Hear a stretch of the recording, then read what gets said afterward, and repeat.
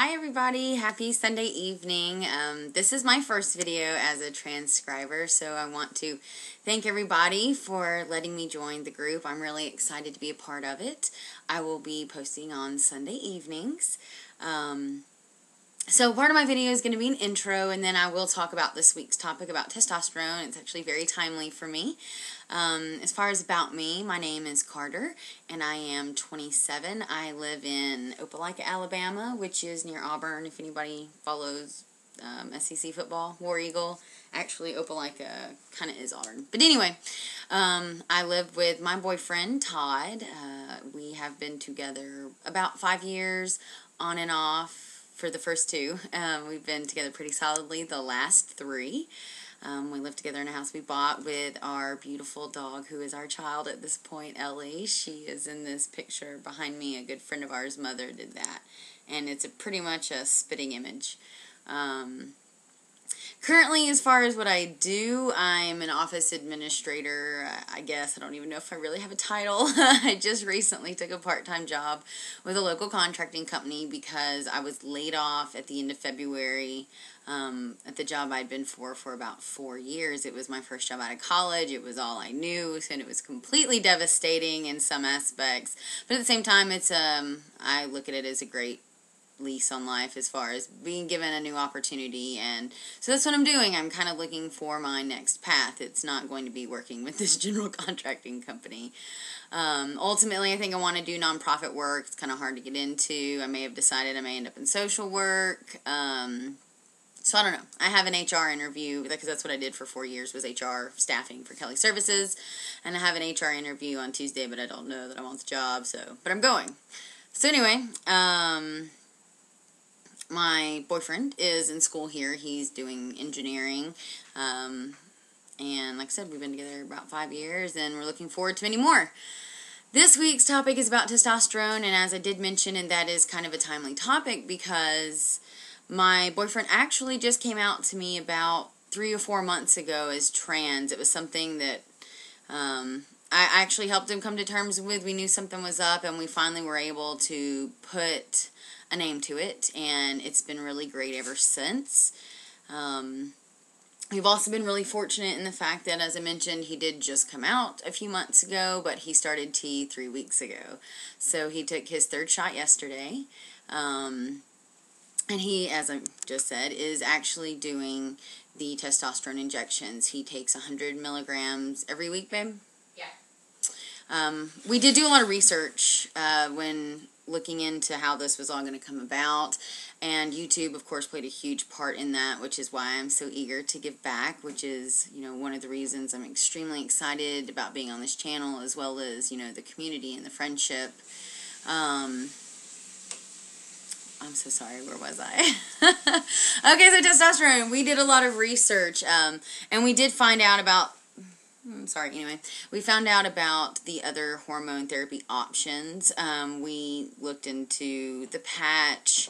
I think at one point there was a pill, but that caused a lot of liver damage, so that's not even an option anymore. We also looked into the gel. We actually even met a trans guy in our same very small town, which was awesome. And he has a whole bunch of gel that he got from someone that he isn't taking, and believe you me, that is willpower. So we've done a lot of looking into that, but like I said, we ultimately ended up doing the injections. We use Strohecker's Pharmacy. I don't know if any of you know about it, but again, we're in a small southern town, so we weren't as comfortable going to a local pharmacy for something like this, considering that endocrinologists in this area pretty much don't treat trans individuals. We were referred to the Feminist Women's Health Center in Atlanta, and that's where we went for the doctor's appointment, and that's where we've gotten the prescription from, and, that's who we will continue to seek treatment through for him. And they were wonderful. The coordinator there, Jack, is a trans guy, so they can really relate. All of the staff was extremely courteous, professional, understanding, sensitive to the issues, all those things that you could ask for. So anyone in the Southeast, kind of having trouble if you can't find it locally, I do know that in Atlanta they have that place, as well as another doctor, Dr. Richard Hudson. in Atlanta. We were given his name by a trans professor that we actually met in the engineering department here at the university as well, who has been a nice resource for us personally. So as far as that's all I really know about is the hormone treatment.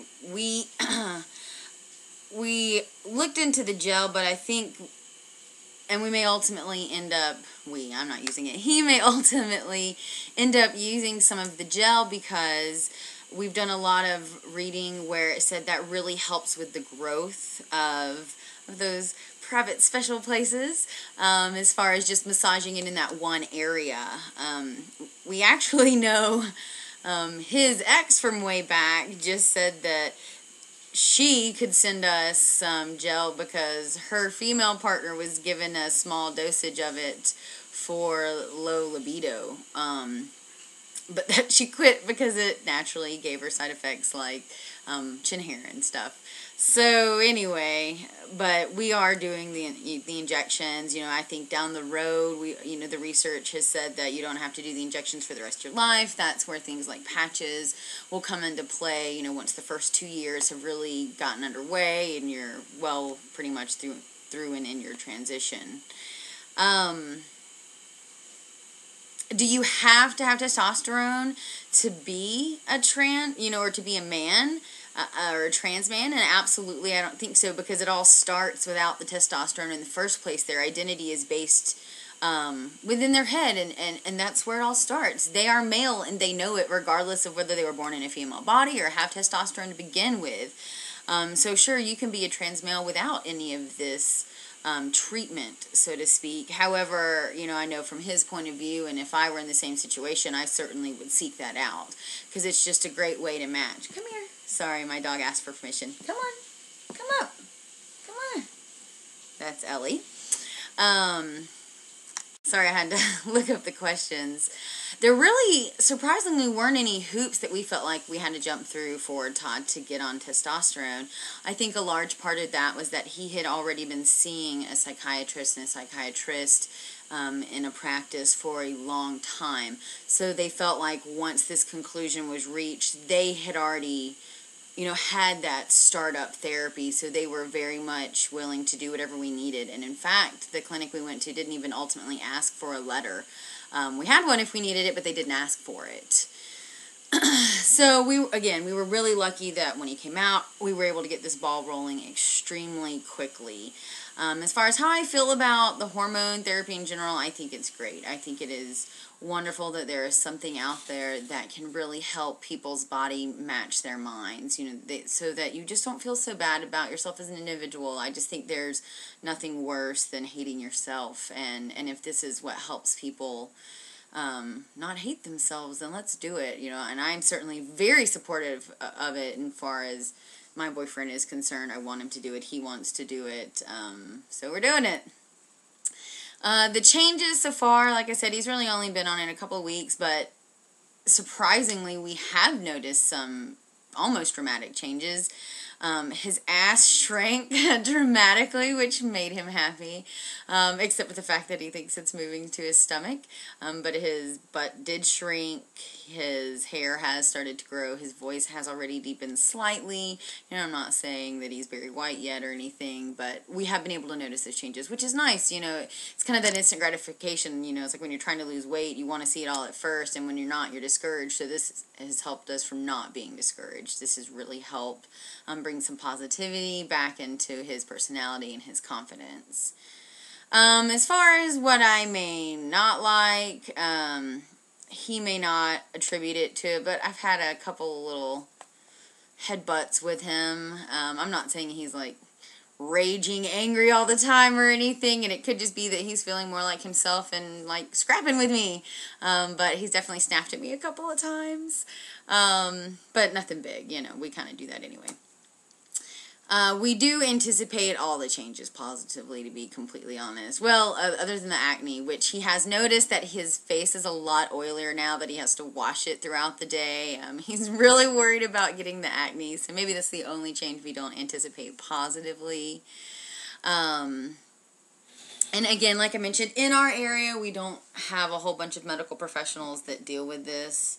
So, this mirror effect is crazy.